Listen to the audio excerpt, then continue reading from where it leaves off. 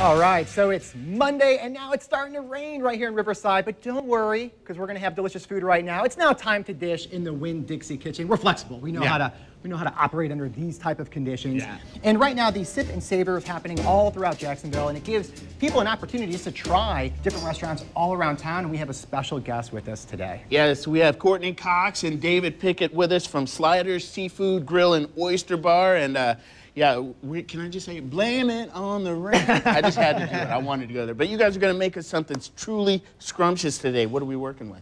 This is a Cajun mixed grill. Oh, yeah? And we got mashed potatoes and spinach to go with it. That sounds amazing. So do you want to throw it up there on a skillet and get started? Now, David, you're a chef there, correct? Normally I'm a chef there. Now, when you say normally, now here's why. We have a little bit of an inside scoop. Courtney kind of ratted you out a little bit because I was asking, like, what's your day-to-day? And you're like, well, I just bought a boat, and I go out to the Bahamas like every other day. Is that kind of true? That's true, but I only do that so I can go cook lobster and stuff every day instead of... I get it. So you're still working. It's a labor of love, as they say. Do you fish while you're out on your boat?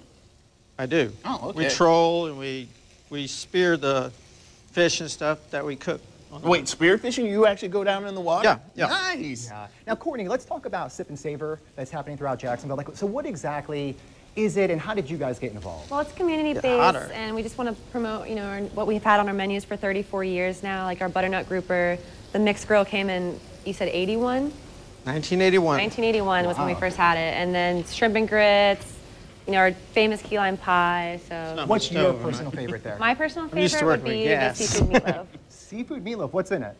I have gas Secret on the boat, ingredients. too. Secret ingredients. Yes. It's a lot of shrimp, sausage, and then the gravy. That sounds. Wait, good. What did I hear about some meatloaf, seafood? Seafood meatloaf. So what? Sea loaf, a fish loaf, if Yes. you will. Right? Yeah. How did you You come guys up should with switch that? it up on your menu. He came up with it. I don't know. Well, So you were off your boat, decided, hey, I'm going to put in a 9 to 5, and you came up with the dish. I like it. Yeah. It's like, yeah. He's like, I'm done talking to you. All right, so you know, what it's process are we on important to now? put butter. Nice. Because that's what actually gets it cooking.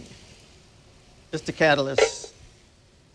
And what are some of the tricks that you've developed over the years in your profession when it comes to seafood? Because I feel like it's kind of a finicky type thing to cook. Seafood, cook it sparingly, you know, when you're on high heat. And then when you get ready to finish it, you take the whole thing and put it in the oven.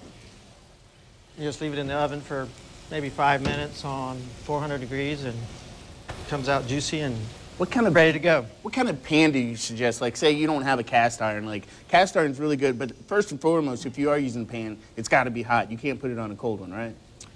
Correct. Yeah. You would use an aluminum. Okay. So you can use any kind. Yeah. We don't use cast iron. Oh, is that not cast? It is. So, but Courtney, do you have... we don't use it at the restaurant. Oh, gotcha. So at the restaurant, Courtney, do you have any special menu items for this week? Yes, The event? the mixed grill, we took it off the menu, and then you put it back on. And it's back on, and then we have the butternut grouper, which has been on there for 34 years. Shrimp and grits, but you can't. It's local made pork cod. Yeah. And then the chicken pasta for people who don't like seafood. Now, what about if you're not really into seafood, but you want to get started? What's a nice, simple dish to start out with? I would say the butternut grouper. Butternut grouper? It's not so fishy. It's flaky, and the butternut crust is just amazing. It fits more people's palate, you know. It's not real spicy. It's got the pecans. What do you Everybody pair loves a grouper with? What are some things traditionally? Vegetable? Pair it? Yeah. A vegetable and Vegetable. starch, yeah. And our we have island rice. Island basmati rice, yeah. What's all in the island rice? That sounds really good. And white wine. And white wine. White wine. Yeah. Is that true? Do you always have to go white wine with fish or no? I do a red stripe. So you can go big? Yeah, Jamaican beer. We do all sorts of things with seafood, red wine. And is there any tricks when you're buying seafood? Anything to look for? Yeah, you know, like the fish needs to be clear and shiny. Okay. When you start to see fish graying and opaque, it's not a good sign. So the coloring clear. That's good to know. Yeah. Coloring clear. That's made simple. Now, you guys are generous enough. You're going to give away a $25 gift certificate. Yes. And all you have to do is email us at rclcontest@wjxt.com. And you just have to put down that I love Sliders Seafood. All right? Yeah. Well, guys, thank you. This is Thank almost you. going to be done as soon as it is. I'm definitely going to dive into it. Let's check in with Eden.